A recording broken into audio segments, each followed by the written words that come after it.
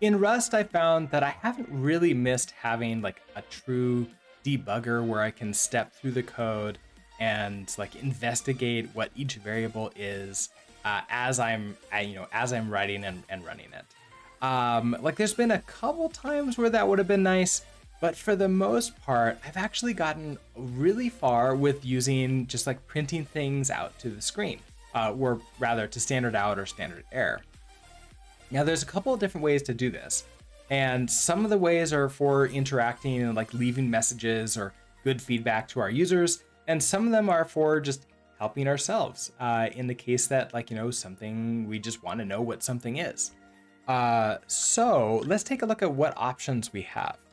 Now there's 3 options right off the bat that I turn to, and those are the ones I'm going to show you here. There's obviously more options to get things out to the terminal, but I just never really pull them out.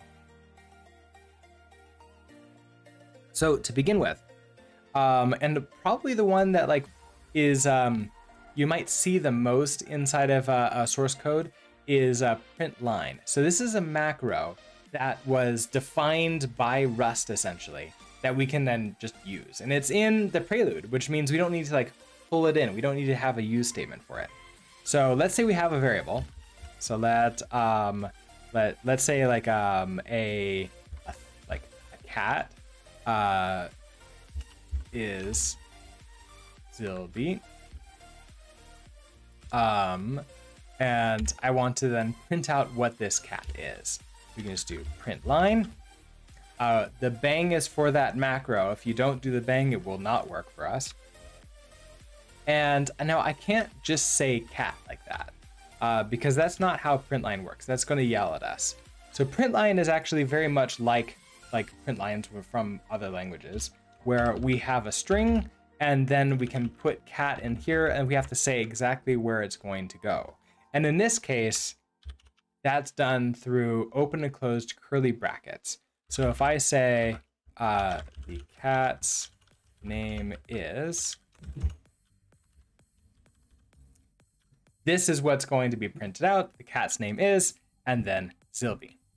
So if I run this, there we go. We can see the output of that print line statement.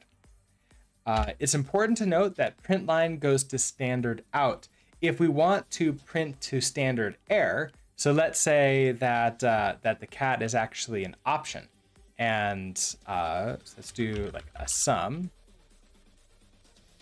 with Zilby inside. At this point, I mean, I can still actually, well, I can't actually print this out anymore because options don't, do display. Now I could like maybe wrap it inside of a struct and implement display myself and then just, handle that. Or we can do : which now gives us the debug. So it's, hey, does option implement a debug display? And it does. So I can still run this and everything is sort of like as we expected. We can now have the cat's name is some Zilby. Now, if I want to print to standard error, so let's say I'm handling like an error and I want to like then print out some kind of message, there is an print line that is exactly the same as print line, except it prints to standard error instead of standard out. So if you have like a bunch of messages going to standard out, and then you're redirecting standard out to one file and standard error to another file, or maybe like a log file, this is a great way to sort of like keep things separate so you can look at the errors, when they happen.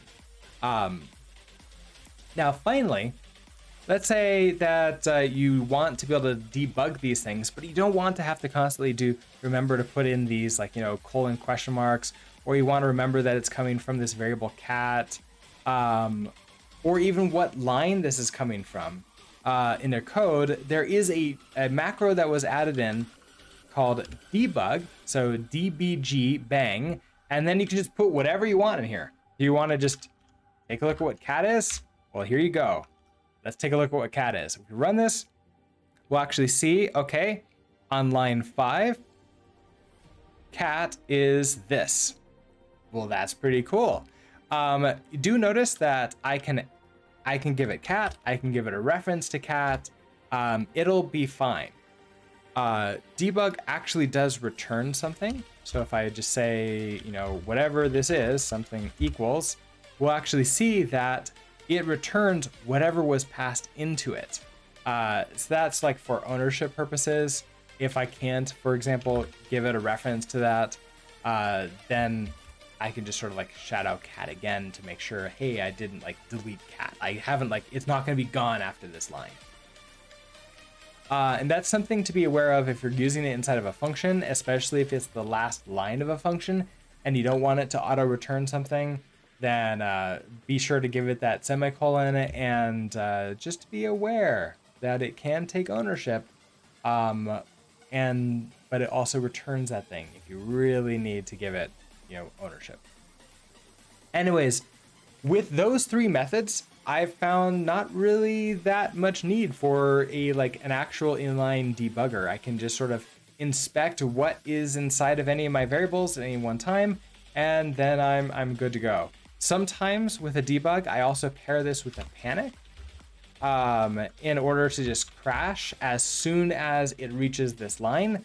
That way, I'm like, don't have to, if I'm running through like a game, I don't have to like manually quit it myself. I just want to see what was in the terminal at this time. And we can see, okay, it's right here. It's right above where the panic error is.